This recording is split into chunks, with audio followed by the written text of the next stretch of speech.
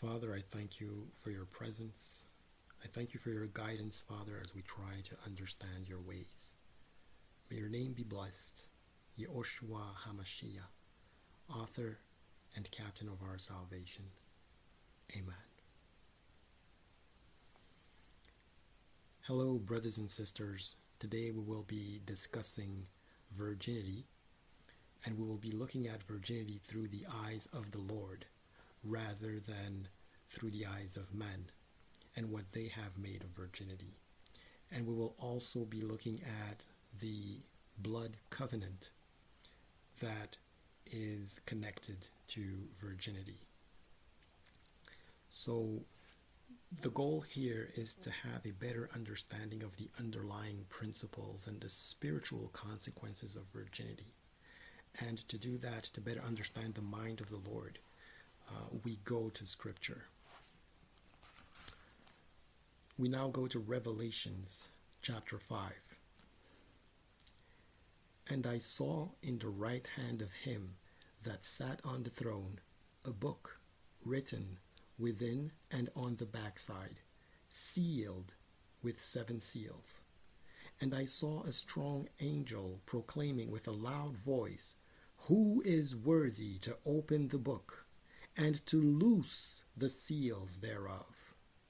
And no man in heaven, nor in earth, neither under the earth, was able to open the book, neither to look thereon. And I wept much, because no man was found worthy to open and to read the book, neither to look thereon. And one of the elders saith unto me, "Weep not. Behold, the Lion of the tribe of Judah, the root of David, hath prevailed to open the book and to loose the 7 seals thereof." So here we get a first element which is very important.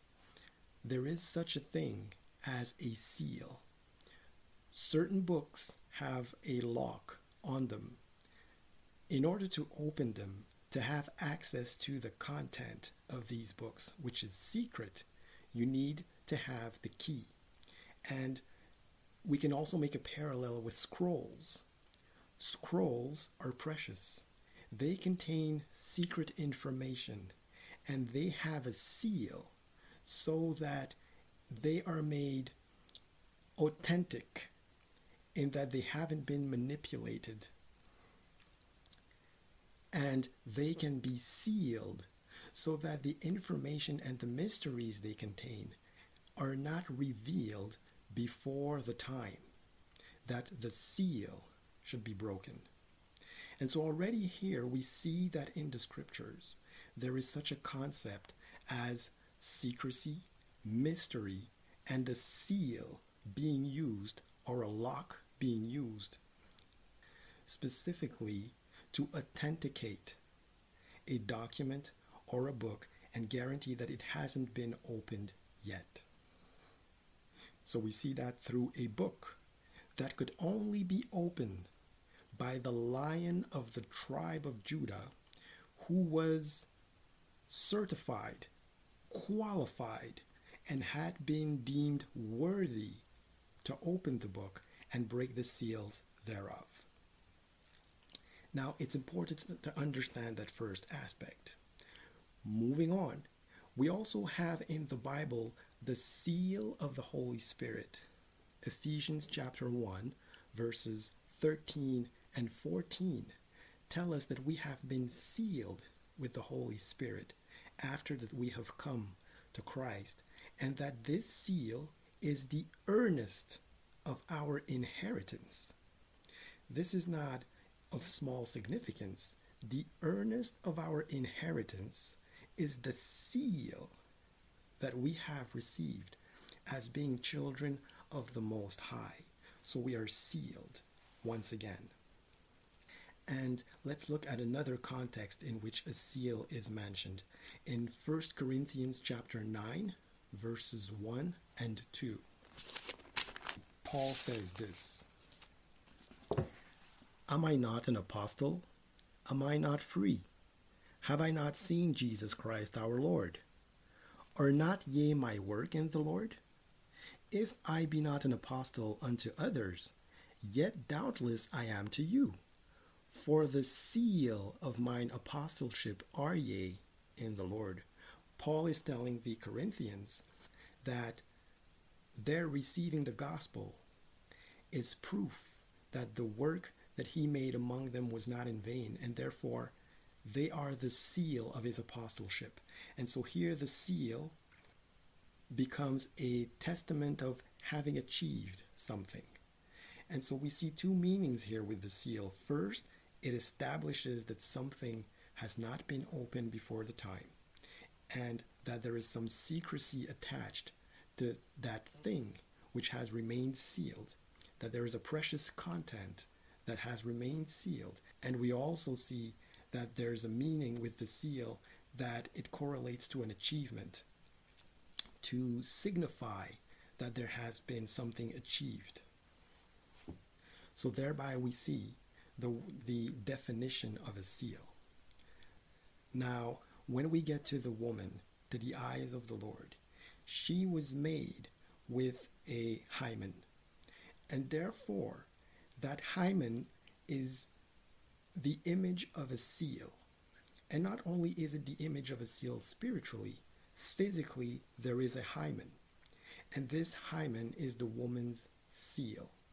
It is the seal which confirms that the secrets of that woman, the beauty and glory of that woman, has yet to be discovered. Because a woman is like a beautiful scroll. There are great treasures hidden in the woman, but they are not for everyone to know, to discover. They should only be discovered by her husband, and that happens at an appointed time.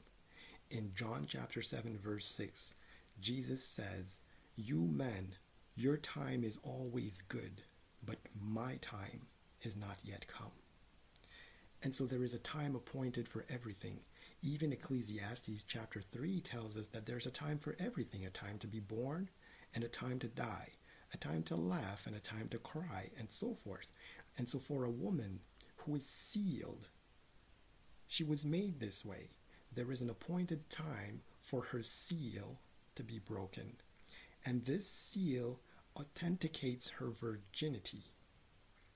And so she's a beautiful scroll, and the seal has to be torn at a given time, an appointed time, by her husband.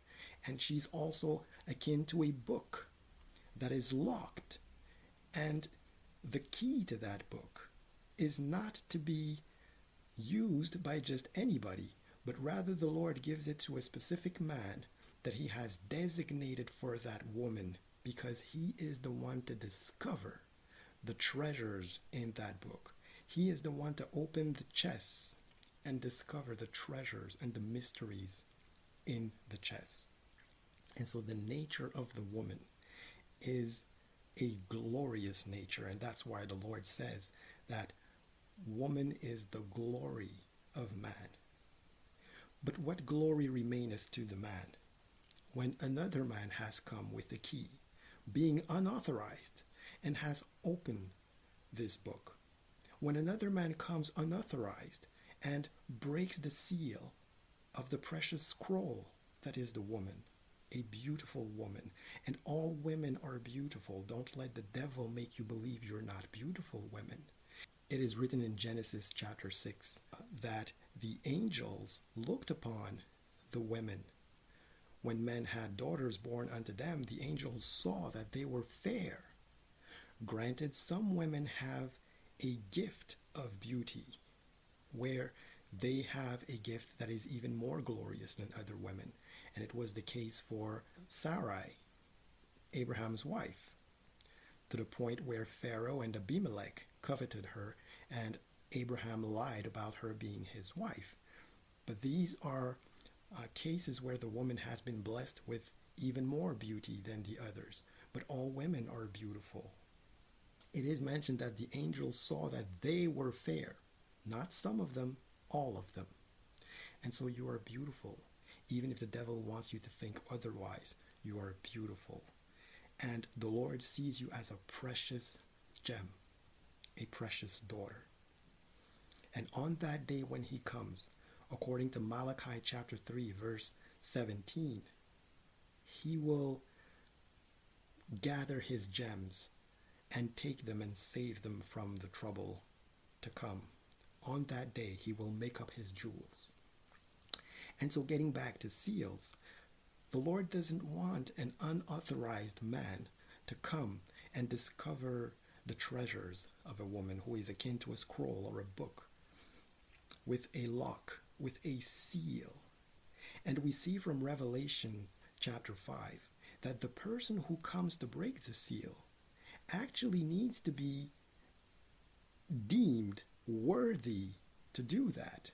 Not anybody can come and break the seal to look at a scroll, but those who are authorized, having been examined, having been tested, and those who have prevailed and earned the right to examine the content, the secrets in this book, in this scroll. And the Lion of the tribe of Judah is the one who was found worthy to open that book. And so we see from this that the woman has a nature akin to a scroll, akin to a book where there are secrets inside of her. And she is made in her makeup with a natural seal, which is the hymen. But we need to understand these things because society will not explain these things to you, trying to stop you from understanding your identity. Who are you? Why are you the way you are? Who are you? Because the Lord made you a certain way, and there is great symbolism in the way he made you, but you need to understand it, because when he looks at you, he doesn't look at you with eyes that are the eyes of men. He looks at you with eyes that are his, different than the eyes of man, who want to look at you as an object. He looks at you as a precious stone, precious gem. 1 Samuel chapter 16, verse 7. When he lays eyes on you, he sees something different than men see, who just want to covet and lust after you. He sees a very precious daughter of his. And so he wants you to understand the nature that he has poured upon you. You have beauty, and this beauty is so glorious that he has given you hair for a covering. And that is spoken about in 1 Corinthians chapter 11, verse 15. And remember how Rebekah covered herself before she walked towards Isaac. And it's only after that Isaac discovered her in the tent when he went in unto her. So the covering. It is mentioned that no man had known Rebekah just yet. She still had the mystery of her intact, the secrecy of her intact, and that is at the core of the holiness and purity of a woman. So we've seen, to summarize this thus far, that there are certain things to which secrecy is attached. Books, they can have locks, they can have seals. Scrolls have seals.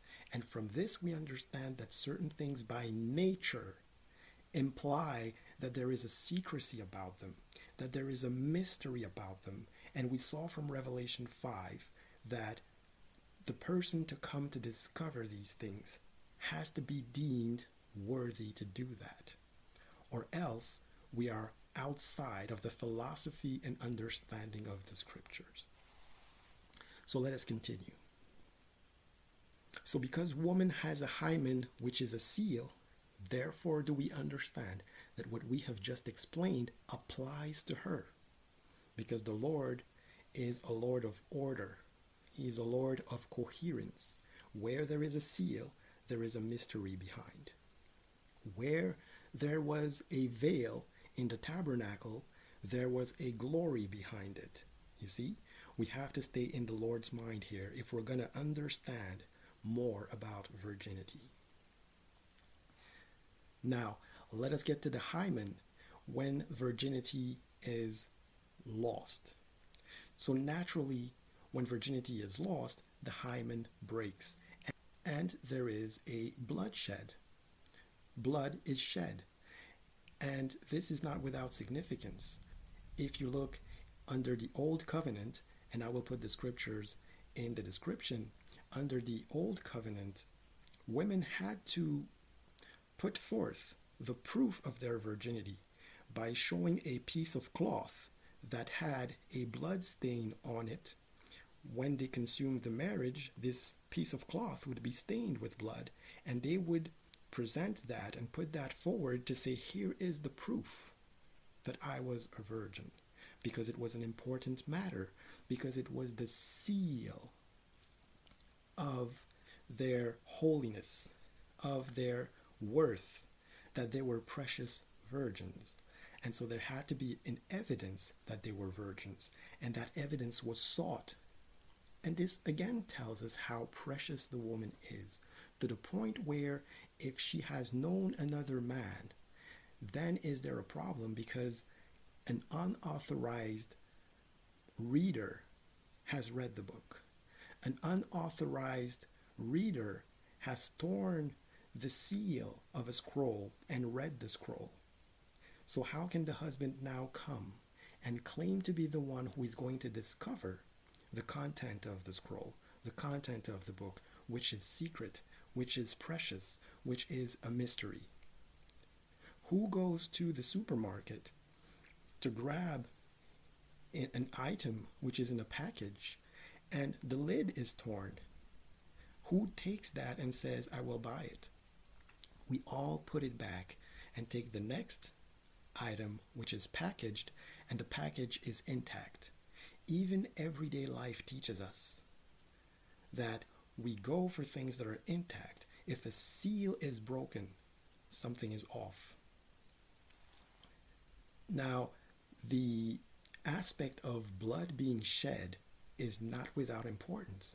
Not only is there a seal, but that seal being broken results in blood being shed. What is the significance of this? Let us go to Exodus chapter 24, verses 7 and 8. To put you in context, this is after Moses has explained the laws to the people. What does he do after? Verse 7.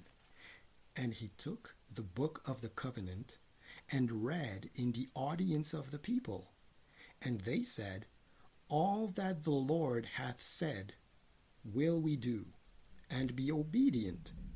Verse 8.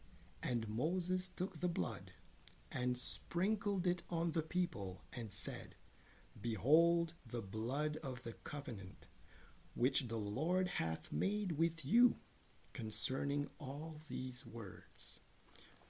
Where there is blood shed, there is also a covenant made. And this is very significant. When a woman loses her virginity and the hymen is broken and there is a shed of blood, blood is shed, a covenant is made. And that covenant, in the eyes of the Lord, is supposed to be a covenant about marriage made between a man and a woman, a husband and his wife. So the blood that is shed pertains to a covenant being made. It is a blood covenant to really reflect the importance of marriage, because Jesus told the people, for the hardness of your hearts did Moses allow you to write a letter of divorcement. But in the beginning it was not so. The man and the woman, they were one flesh, a great mystery. And what the Lord hath joined, let no man separate. See, marriage to the eyes of the Lord, it's an incredible covenant of a great magnitude. And to confirm that it is made a blood covenant. The first man with whom you make a blood covenant by losing your virginity is tied to you for life, whether you want it or not. In the spirit, you have made a blood covenant with that man who took your virginity. The woman is made that way, and there is a hymen, not by chance, it is not random, it is by design to officialize the blood covenant of marriage. Still not convinced? Let us see what the Lord says in Malachi chapter 2, verse 14. Yet ye say, wherefore? Because the Lord hath been witness between thee and the wife of thy youth, against whom thou hast dealt treacherously. Yet is she thy companion, and the wife of thy covenant. Verse 15. And did not he make one? Yet had he the residue of the Spirit. And wherefore one? That he might seek a godly seed.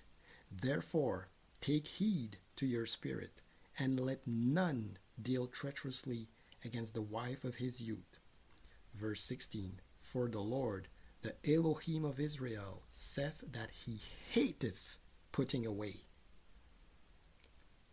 And I'll stop there. The Lord is saying, I am a witness of that covenant that you make with the wife of thy youth. It is the blood covenant, sealed by the shed of blood between the husband and the wife. Such a powerful covenant, it makes them one flesh. It is a great mystery. And so the Bible tells us that the man will leave his mother and his father to go and be joined to his wife, and they shall be one flesh. And the Lord says, I am a witness to that covenant. When there is this first intimate encounter and blood is shed, I am a witness to that blood covenant. Just as Moses made a blood covenant by sprinkling blood on the people, and they confirmed, this is the covenant of the Lord, and we will do everything that the Lord has told us and commanded us. And so this is very powerful. Now the question is this: if you are losing your virginity to someone who is not your husband, you are still making a covenant. But with whom are you making a covenant in the spirit?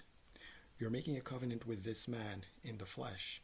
But in the spirit, with whom is that covenant made? Because we are told about Cain and Abel that the Lord agreed Abel's sacrifice, but that Cain's sacrifice, he did not regard it. And we learn in 1 John chapter 3 verse 12 that Cain was of the wicked one.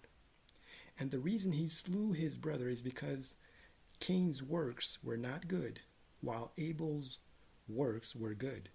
And we also learn in Hebrews chapter 11 verse 4 that by faith Abel offered a better sacrifice than Cain. So when you are in your own way making a blood covenant and there is a bloodshed, to who are you honoring through that shedding of blood? Are you honoring the Lord because you are losing your virginity and your hymen is broken in the way that the Lord intended it to happen? Because if you're not, there are only two masters. If you're not honoring the Lord, then are you honoring the devil? And you are therefore in the spirit making a covenant with the devil. You see, I made that mistake when I decided to make my partner go through 2 abortions. Blood was shed, and I was ignorant back then. And on both occasions, I sacrificed a child to Molech, the demon to which people used to sacrifice their children to. So that's why I explain in my confession video about abortion that abortion is murder. It's a blood sacrifice that you're making to a demon. And I entered into an alliance with demons, unbeknownst to me in my ignorance. And as Paul says, the Lord forgave him because he did things ignorantly in unbelief. And likewise I did. And I repented and confessed publicly so that the Lord forgave me.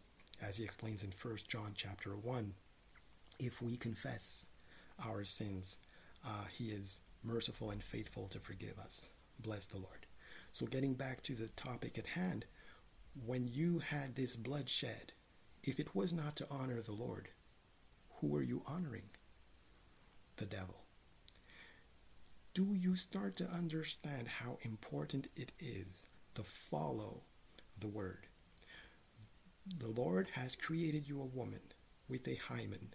You then notice that you have a seal. And then you look in the word and you see the things that are sealed, whether they are books or scrolls. Then is there a person appointed to break that seal, or a person given the key to open a treasure chest?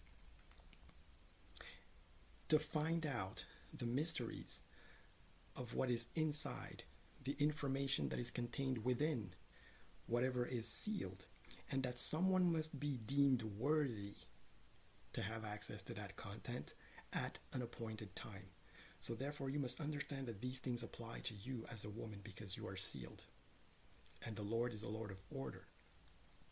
Now the hymen further will result in blood being shed when it is broken. And we saw in scripture that when a covenant is made, there is blood involved to confirm the covenant. Now, as was the case with Cain and Abel, to whom are you consecrating this bloodshed? To the Lord? Because you're losing your virginity in the context of a marriage to the eyes of the Lord? Or are you losing your virginity in fornication, where you're honoring the devil with that bloodshed and entering into an alliance with him? That's thunder outside. It's raining here, so that was thunder. And it came at a time where the Lord is telling us with wrath that he doesn't look well upon fornication and losing your virginity in that context. So that was a timely thunder. So let us we further saw that the Lord declared that he is a witness to that moment where that blood covenant is made, and he records and registers in heaven that a covenant was made and that this woman becomes the wife of that man. She becomes the wife of his youth.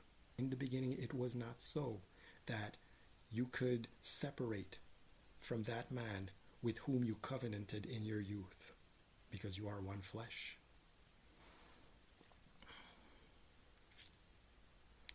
So the Lord does not approve sin. And therefore, if you're fornicating, you happen to lose your virginity in fornication, it's a sin, even if you are already engaged. It was the case for Joseph and Mary. Joseph found out that Mary was with child, and in his own understanding, he thought that she had cheated on him and he wanted to put her away. So he thought that another man had had access to the treasures of his wife, that another man had read the scroll, the precious scroll that was his beautiful wife. You are beautiful, you are precious, and you have to understand the worth that you have, because you are the glory of the man. And you were given hair to cover this glory, magnificent beauty that you have been given as a gift, and it is a glorious gift. So now we're going to move on to another part of the scriptures to have an illustration of this and how serious it is when these principles are bypassed. So we will go to Genesis. Genesis chapter 34, the defiling of Dinah. And Dinah, the daughter of Leah, which she bare unto Jacob, went out to see the daughters of the land. And when Shechem, the son of Hamor the Hivite, prince of the country, saw her, he took her, and lay with her, and defiled her. And his soul clave unto Dinah the daughter of Jacob, and he loved the damsel, and spake kindly unto the damsel. And Shechem spake unto his father Hamor, saying, Get me this damsel to wife. And Jacob heard that he had defiled Dinah his daughter. Now his sons were with his cattle in the field, and Jacob held his peace until they were come. And eventually what will happen is Jacob's sons will orchestrate a massacre of the people of this man who defiled Dinah, because they were very upset with the situation. But Jacob, on the other hand, at verse 30, explained that he wasn't looking for that kind of trouble, even though himself did not approve of what was done. And so here again, we see that Dinah was defiled, a virgin taken by a man who decided that he was going to self-proclaim, he was going to be self-proclaimed worthy to open this scroll and tear the lid and tear the seal. He authorized himself to do that. He decided he was going to look into this book and break the seals of this precious woman Dinah, and he defiled her. And if you look at the term defiled in a Hebrew lexicon, it carries the meaning of humiliation. He humiliated her. And as if that weren't enough, he added fuel to the fire, because it is only after he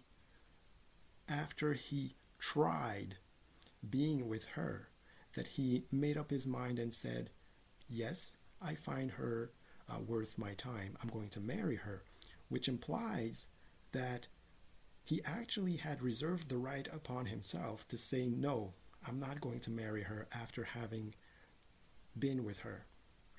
And that adds fire to the fuel, because to see this kind of attitude where he wasn't the one with the key, he wasn't the one deemed worthy to break that seal, to tear that seal, he went in and did it anyways, allowing himself to think he had a choice afterwards about whether or not he would be her husband.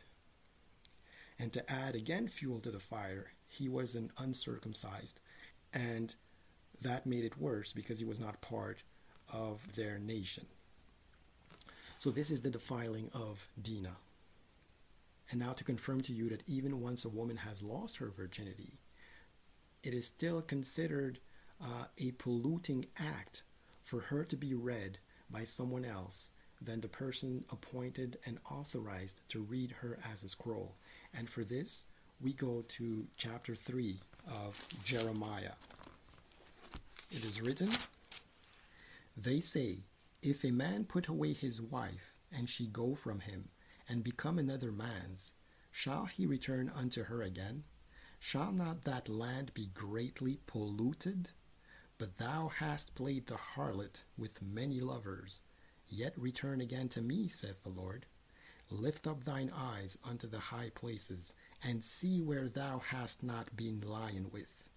In the ways hast thou sat for them, as the Arabian in the wilderness, and thou hast polluted the land with thy whoredoms and with thy wickedness. Therefore the showers have been withholden, and there hath been no latter rain. And thou hast a whore's forehead, thou refusest to be ashamed. You see how the Lord is angry when the people turn from him, and he sees it as whoredom. He tells the people, you go away from me to worship other gods, and then you come back to me. You are polluted. And it's also a representation of the wife going unto another man and then returning to her husband. She is polluted. Do you see how sacred the wife is, and how easily she can become desecrated? She is the man's glory, And if she's polluted, she can no longer do that. And if you look at Song of Solomon, chapter 4, verse 12, a garden enclosed is my sister, my spouse, a spring shut up, a fountain sealed. It is very important for a woman to maintain that seal of holiness. And not only is the woman glorious being the wife of her husband, but from 1 Corinthians chapter 7, we also learn that there is even greater glory in a woman who is still a virgin because of that seal still being in place. And that's why it's written in 1 Corinthians chapter 7 that the man who gives his virgin to marry, he doeth well, because being married, she can be a mother and have children and be a good spouse to her husband. But it is also written that the man who does not give his virgin to marry and has her children, he doeth better. Why? Because it is written again in 1 Corinthians chapter 7 that the wife is concerned about how she can make her husband happy, whereas the virgin is concerned about how she can be. So she has to consecrate to the Lord. And so we see that there's an even greater glory in being a virgin, but there is also great glory in being a wife and a virtuous woman. And so these are things that I want you to understand as women. Not that men don't have anything that they should abide by, but I'm making this video more specifically about women since I'm dealing with the seal of virginity and the hymen. I think most young women don't have this information. They don't have this symbolism explained to them, and that's why, just because they don't understand actually the worth that they have, they may fall into the trap of the devil and become promiscuous. Or also they may be having difficult circumstances, and I'm not saying that I would do better than them or fare better than them under the same circumstances. My message is that I was a wicked person myself before the Lord, by His grace, took me out of darkness and into His marvelous light. My message here is one of Scripture to show you the underlying philosophy and principles of virginity and how the woman is sealed, and that from that point there are consequences to being sealed in terms of the secrecy and the mystery of keeping that glory sealed up until a time when the person deemed worthy to open and tear the seal shows up, and that's the husband. And the woman is giving hair for a covering, and she's told to dress modest to contain that glory and keep it a secret for the glory of her husband. And we saw that the blood loss, the shed of blood, is actually linked to a blood covenant that is made. But who are you making the blood covenant with? This blood covenant that Moses made with the people to confirm the covenant, this covenant to which the Lord is a witness, and He hates for that covenant to be broken or put in place in an inappropriate setting, and He hateth putting away. The Lord is a witness. The Lord saw. Everything is naked to the eye of He with whom we have to do. We cannot do anything in secret. And so if you have lost your virginity in a context where it was not to honor the Lord, don't feel condemned. Do pray to the Lord. He is the one who can make you whole again. He is the who can renew your virginity spiritually. So turn to the Lord for rescue, because it says in Isaiah 59 that His arm is not too short to save anyone, to help anyone. And anybody who thinks that actually has to ask themselves the question, have I forgotten how He took me out of the gutter? And so His arm is not too short to save. Turn to the Lord for counsel if you feel that you have not honored Him regarding this issue. And if you're still a virgin, I hope that now you understand more of the Lord's perception regarding that, His wisdom, His understanding, and the way He sees it, and not how the enemy sees it, and how the world is leading women and young women to believe that they have no worth.